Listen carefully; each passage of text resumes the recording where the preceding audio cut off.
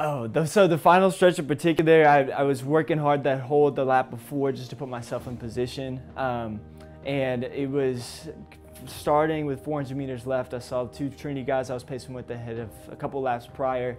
And I heard the cheers of my teammates, and this is something we practice is that last lap, and it's just giving everything you have. And once I caught up to those guys, I knew that was about 300 meters left.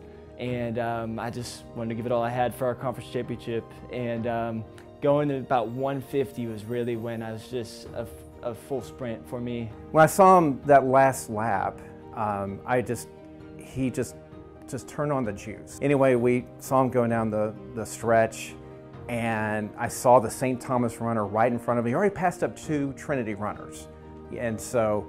And I just was so excited for him. And oh, I heard him the whole time. I heard, yeah. I heard him starting in lap 1. Oh, it's awesome. He's been doing that since I started running my freshman year. He was the whole reason why I started running.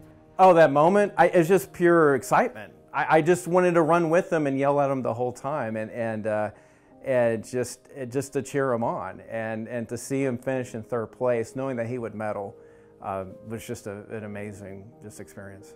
And so I couldn't help myself, and so that final stretch, I was just running with him, just yelling at him. And just waking up early mornings running with him, my freshman year of high school, it's really cool to see kind of how our bond has grown since then, and just him being able to see that last race, the highlight of my college career, it meant a lot to me. I just could not be more proud. Words can't describe the pride that I have for him, and just knowing the hard work, the hours he put into it, but seeing the reaction of his teammates, his friends, was beautiful.